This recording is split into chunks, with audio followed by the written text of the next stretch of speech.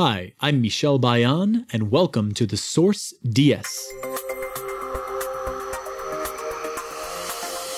Hello out there. Welcome to the SourceDS podcast. My guest today is the Chief Commercial Officer of LegalShield, James Rosseau. What a really amazing executive. I think you guys are going to love this conversation. I know you guys know that by now I kind of think LegalShield's an amazing company. This is the third one of their executives that I've had on the podcast now. They're just such a progressive example of what direct selling companies can be and are moving towards already. James you're going to hear him share a lot of amazing things about his experience, how he got into direct selling, how they've been able to improve member retention by 20%, and a lot of really interesting stuff that they've been doing and finding about the data that they have. And a lot of our companies are even just beginning to think about the value of our data, but we think of it still in terms of the value to ourselves. Now, LegalShield is doing that, but interestingly enough, what they also thought about was, hey, what is this data in terms of its value? What kind of value can we give to society? And does our data have any of that? And they found that, in fact, their data really does. So they released a thing called the LegalShield Law Index, which I will make you wait to hear about, which is really fascinating about how their data is really leading indicators to a whole bunch of economic measuring points. Really, really interesting stuff. And then, we do these same personal questions to really get to know people all the time. I think you'll find some really interesting things about James and how he handles work-life balance and some of the journey he's been through as a man and as an executive. So I hope you guys will enjoy this conversation about LegalShield and with LegalShield's Chief Commercial Officer, James Rosseau. Thanks. Okay, James Rosseau, really nice to have you here, man. Welcome to the SourceDS podcast. Thank you for having me. Appreciate it.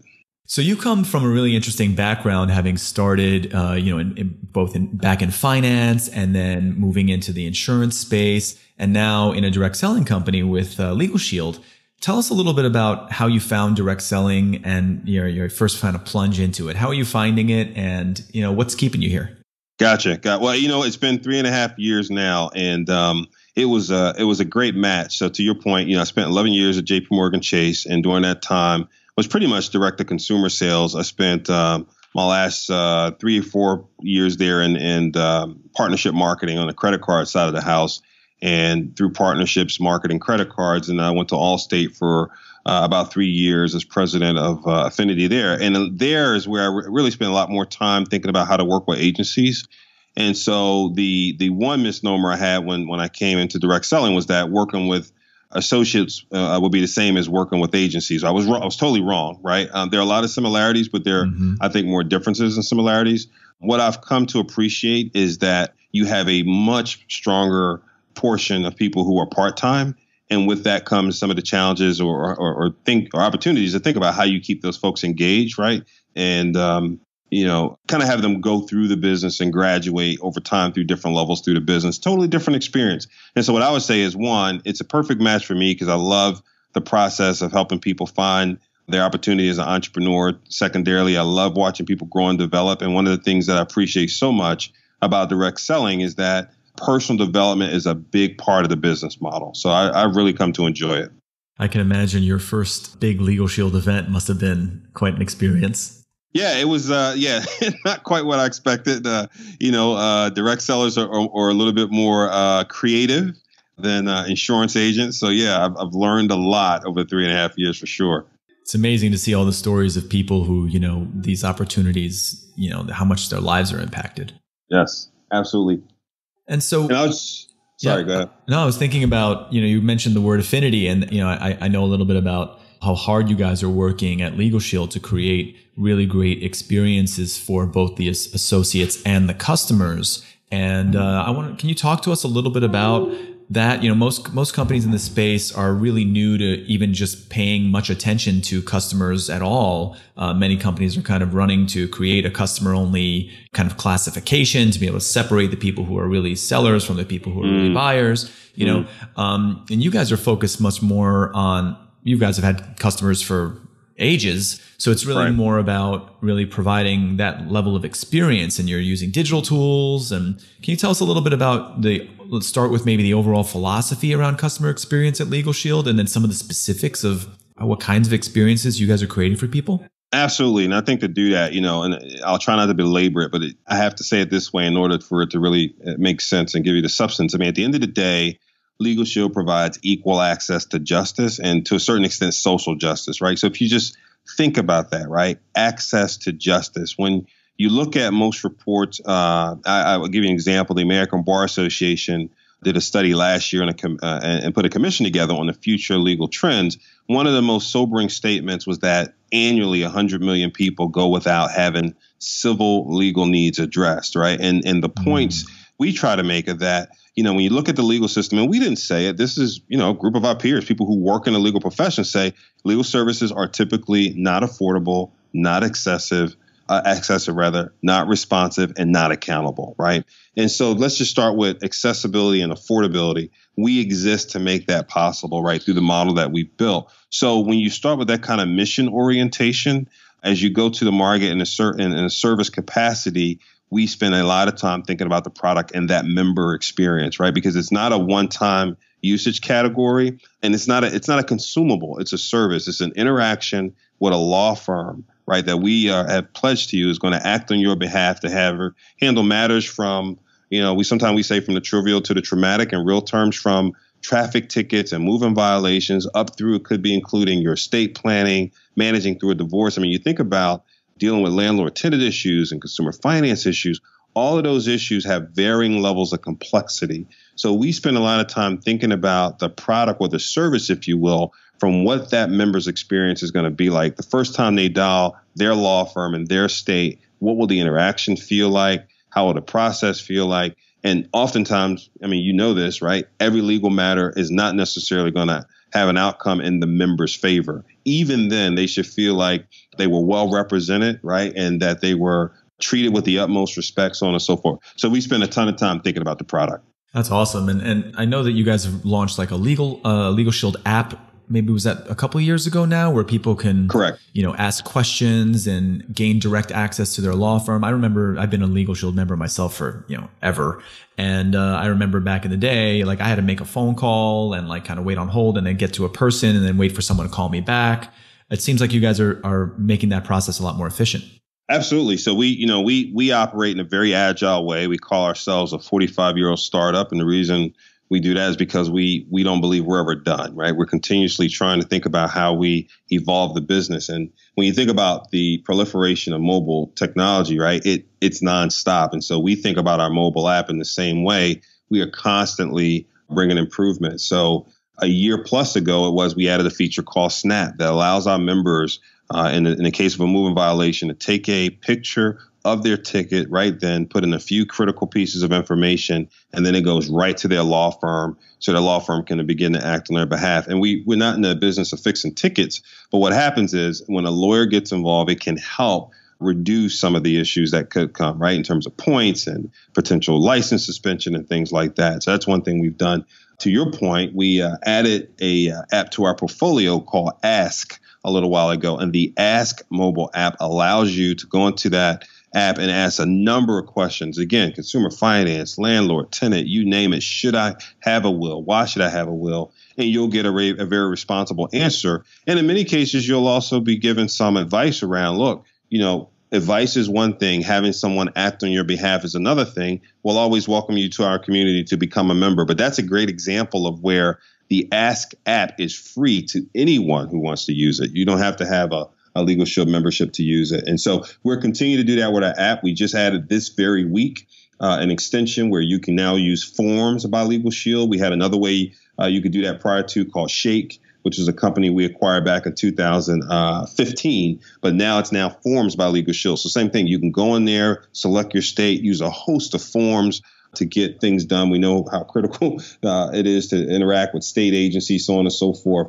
And so that's what the service provides. And we'll just continue to grow it. You can now start your will and actually get your will done on our mobile app. Answer the questionnaire, get it done, hit the send button. It goes to the law firm. They'll start preparing the will on your behalf and get it ready for your execution. I got to do that myself. I got to update mine. I actually did my first one with Legal Shield many years ago, but it's time for an update. Sounds like it's going to be a lot easier. Absolutely. Yeah, really cool stuff. I mean, I would imagine that, in addition to creating a better customer experience, you're also gaining a lot of efficiencies. The call centers are usually one of the main expenses that a direct selling company has. And are you noticing an impact by a lot of this kind of self-service technology? We are.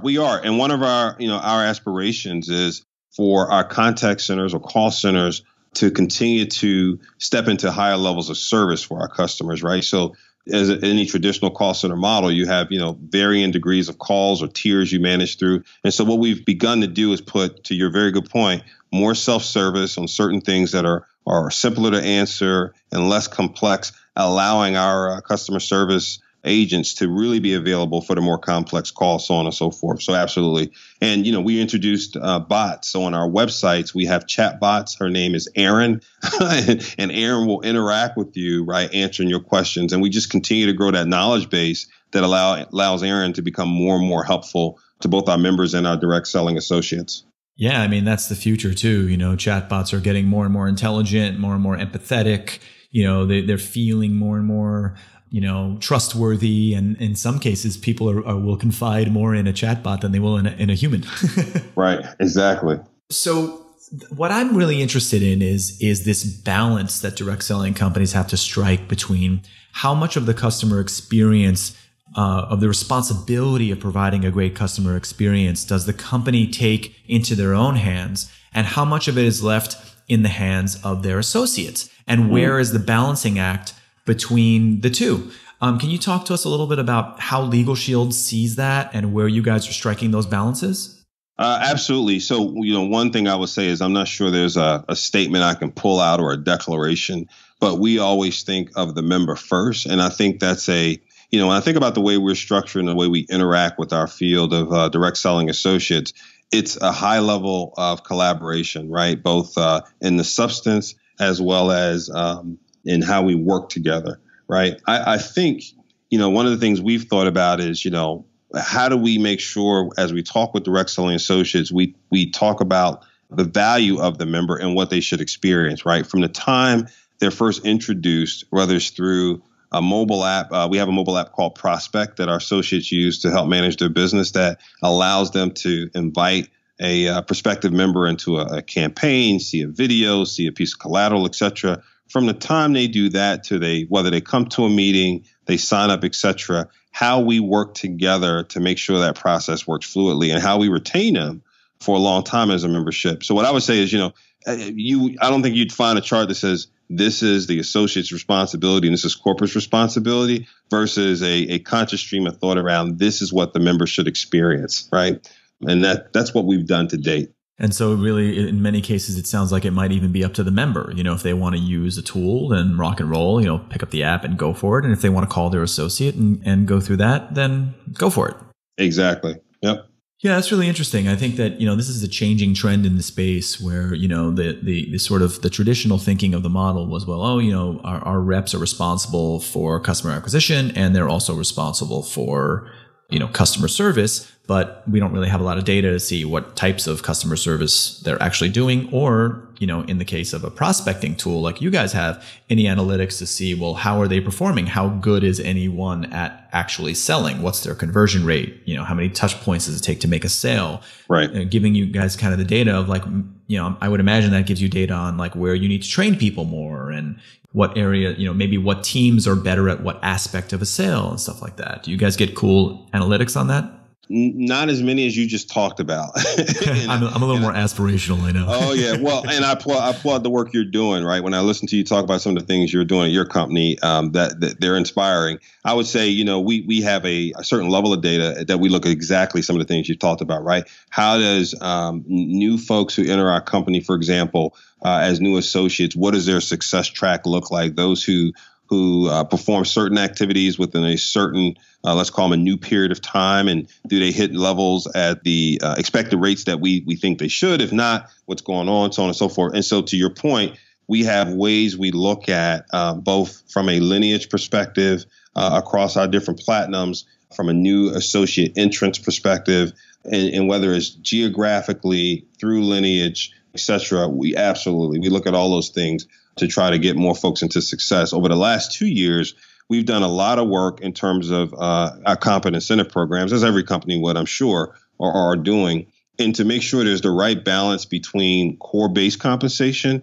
as well as incentives and trips. And we found that, that mix makes a big difference, right? Particularly when you think about new entrants coming into the company. As an example, one of the aspirational things is going on the big trip, right? And whether it's Jamaica or Cancun, so on and so forth. One of the things we did last year, as an example, is introduce a quarterly trip. And that way, it's almost like no matter when you join the company, you're no more than 5 months or so away from the next trip, right? So you get the opportunity coming inside to go, wow, if I start performing well right now, I just signed up as a new associate, I could be in Cancun in 4 or 5 months with the rest of the team. And so, we've continuously done things like that to inspire and motivate our associates. And you're noticing that actually ends up being a driver for new people? Absolutely. Absolutely. Really cool.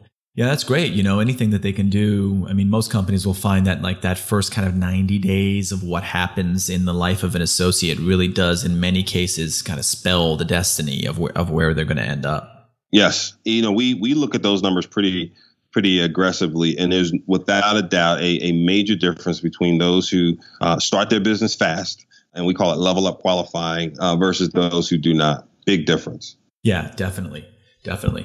So you guys, sounds like you guys are getting, I know over the last few years, you've been getting more and more sophisticated with data. You've been introducing tools that are providing you guys with more data and more insights.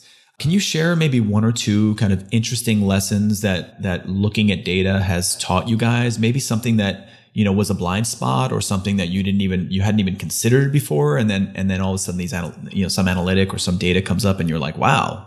Yeah, it's probably more on the product focus side, right? We started taking a harder look at member retention and how do we get members to stay longer. And I would say over the last 3 years, have improved member retention by at least 20%, right? In terms of duration of stay. Wow. And that was all data driven, right? Looking at some of the reasons people stay, whether it's, one piece is usage. We highly promote usage, right? You're coming into a company, again, that provides access to the legal system, right? And what we want to make sure you do is take advantage of that access. And there's a big difference in member retention from those who do and those who don't. And even with those who do, what type of usage they have. And so we train on usage to make sure members are paying a monthly fee to use the service. Our model's built on, it's a capitated model built on people having a subscription with us. And so we advise usage, right? And as they have interactions with attorneys, there's a direct correlation to how long they stay with us. And so that was one major data point. And looking at now how we segment usage, we when members call us, we divide things into what we call 70 unique areas of law. So we understand what they do. And by the way, we don't have to violate attorney-client privilege to do that. It's categorically done. And then we look at those things and over time can watch which behaviors drive both satisfaction and usage. And that's the second thing I would talk about. So one is, again, getting to more usage. The second one is satisfaction. We implemented Net Promoter Score about 2 years ago now, I believe it was. And Net Promoter Score is a commonly used metric and across a number of industries to understand what your customers say about your service. And we've been able to grow that score year over year, quarter upon quarter for the last at least 18 months. And so we're pretty proud of that. That's amazing. Yeah. I mean, it sounds like there's so many insights that you guys can get. And wow, I never even thought that there could be 70 different categories of law. So you guys are getting, that's kind of, I don't know if that's exciting or scary, Yeah, right. Exactly. But I mean, that's like kind of a perfect segue into the recent release I saw from you guys, the Legal Shield Law Index. I mean, that kind of blows my mind. I think a lot of companies in direct selling might even have their own kind of version of this and never even thought of it, that, all the data that they're collecting about the behaviors of their people are not only saying something about their business, but are actually saying something about our society. Right. And can you talk a little bit about that? What is the Legal Shield Law Index? Absolutely. So, here's the story. We took our data going back to 2002 and really, went to an outside economist group and asked them, are there things about our data we should be thinking about differently, right? Are there things that will give us some insights into the economy, as it were, or so on and so forth? And even pointed to a couple of things. How does this look against the Consumer Confidence Index? And maybe how does it look against the Wells Fargo Housing Index, et cetera? An economist group came back and said, wow, there are strong correlations here on a number of different points. And just to give you some context, in the course of a year, we will take over 1.6 million calls from our members through the law firms. That's not even including the customer service calls. Those are intakes that people are calling about. Well, 1.6 million calls, you have a pretty robust data set, right? And so what we did is the economist firm looked at it and said there's strong correlations. They created standard deviation from 2002, rolled it forward, took it through the business cycle of 07 and 08. And here's one of the bigger points is that they also found that it was leading information, meaning that we would have called, for example, the business cycle in 07, 08 a little bit ahead of time than the consumer confidence index would. Why? Because our data is actual usage, which we would call hard data, versus a lot of the other indices are based off surveys, right? And survey is about intent. What we're talking about is about usage. I am calling to say I'm going to start my bankruptcy. I'm calling to say I have a foreclosure happening, right? I'm calling to say I'm going to buy a house, et cetera. So both from a consumer financial stress perspective, that's the name of our first composite index, the major index we talk about most. It includes calls about bankruptcies and foreclosures and estate planning and trust, so on and so forth. And we found that our consumer financial stress index now over the past 4 months has been leading consumer confidence, has been indicative of the things we thought we'd hear from Yellen before she went to conference. And just 3 weeks ago, interestingly enough, after we had been saying this for 3 months, the University of Michigan came out with a consumer confidence study and said, yes, you know what?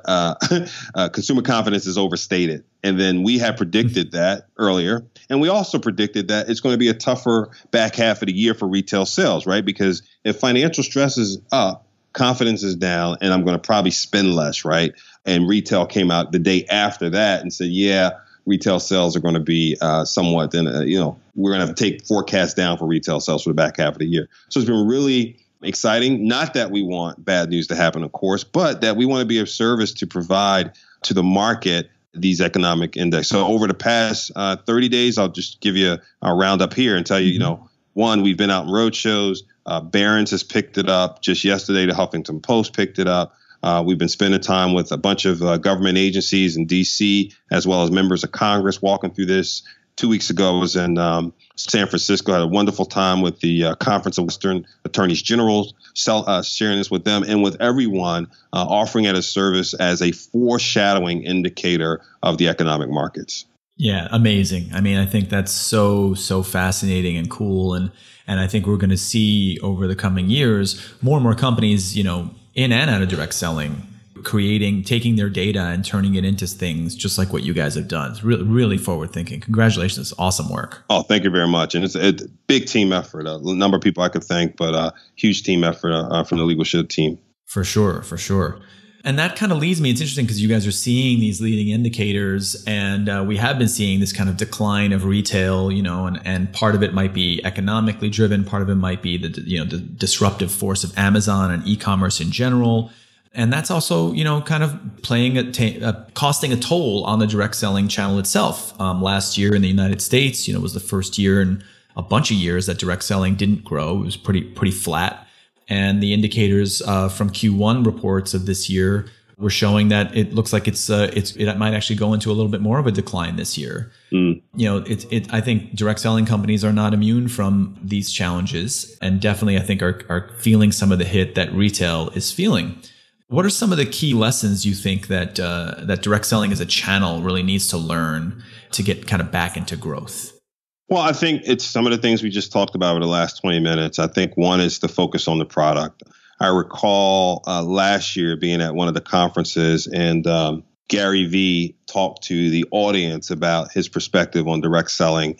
And his assessment was that as an industry, we aren't focused enough on product, right? I don't know if I could necessarily make that statement. I don't know enough about the other direct selling companies I observe, and nor do I want to cast any aspersions. But I would say a focus on product, right? And product differentiation. We're in a market now where products are much easier to get. And if you think about the hallmarks of direct selling, I think back in the day when, someone visited with my mother, whether they were selling the Kirby or they were selling Amway, or a better example, or Mary Kay or, Avon, right? a lot of those things were, community-oriented sales, things you felt like maybe you couldn't get at the retailer and so on and so forth. And now with the advent of Amazon and whatnot, like everything's online, right? It's hard not to point to what you can't get online and deliver it within a 24 to 48 hour time period. So that's one, to focus on product. Two would be what you do every day, to focus on data, right? Making data-driven decisions is extremely important. And I think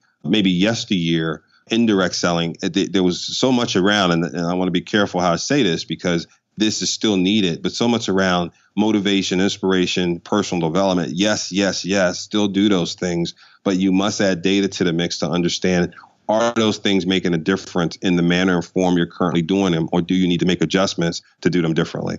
Yeah, that's true. I think a lot of companies look at, they just focus mostly on anecdotal evidence and they think that it's empirical. You speak to maybe 3 or 4 leaders in the field and all 3 of them tell you the same thing. And you assume that all X 100,000 of your people must be feeling the same way. And that's a really kind of dangerous assumption to make, especially knowing that leaders have a natural bias and a completely different perspective than the people that are not, which is the vast majority. Mm-hmm. And I see a lot of companies, just kind of taking leader feedback, which is valuable. It's not to say it's not valuable at all, but it is definitely not all that you need.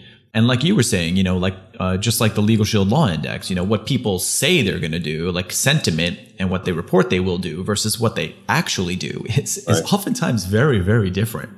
And there's a lot of competition in this space. I mean, recently, this funny story happened to me the other day, and just to put this all into a real life perspective of how good e-commerce is at using data and marketing and direct marketing, really, to kind of get to a person that they think wants their product and get them to buy it. I mean, I found myself buying some kind of revolutionary laundry detergent on Facebook the other day. And I was like, why did these guys target me? How did they know that I was the nerd that was going to buy this super techie cool laundry detergent? And here I am dropping $65.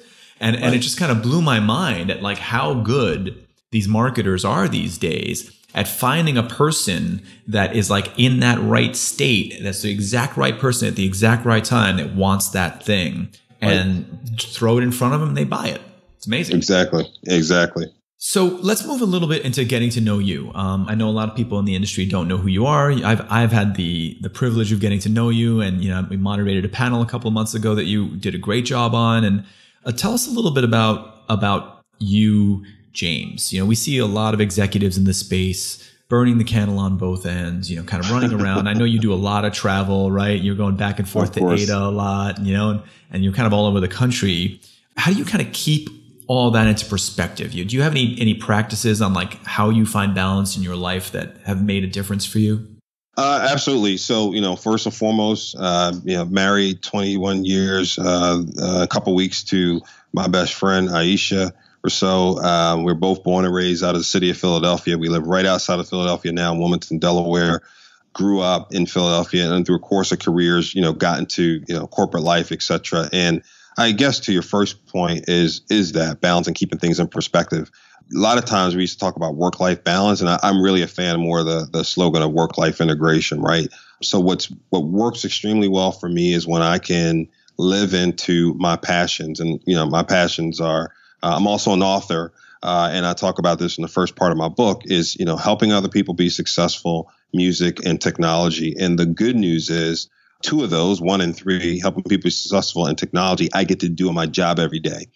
Helping associates achieve and become new entrepreneurs puts me in a good place. Helping and being out, speaking about our brand and speaking about the needs of folks and resolving those needs of the 100 million people who need access to the legal system is really good for me and keeps me in a good space. So work feels sometimes less like work. Is it still work and drives me crazy? Sometimes, absolutely.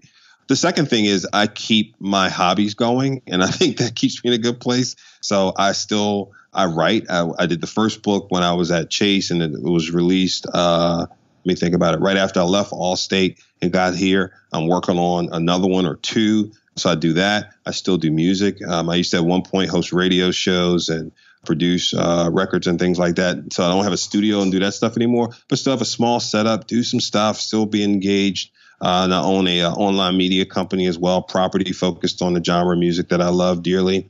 And that's really it, and I spend a lot of time giving back. So whether it's local church, whether it's spending time mentoring people, so on and so forth. I feel like giving back, you get more when you give back. You don't realize it at the time, but you are the primary benefactor in most cases when you're giving back. And those are the things that kind of keep me, to your question, kind of on point. Mm-hmm. Yeah, that's great. And if you want to send some of the links to your books and stuff, we'll put it in the podcast notes if people want to check it out. Will do.